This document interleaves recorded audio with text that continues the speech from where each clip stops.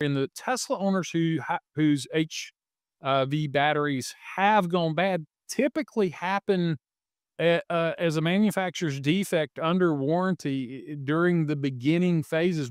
We're not seeing many batteries go bad from mileage and just being worn out. They seem to be replaced under warranty from time to time because of a Mhm. manufacturer's defect. And I do like to put this into context and compare it to an ICE vehicle. You know, Tori, you and I both are gearheads. We've had a lot of ICE vehicles. You're a drag racer.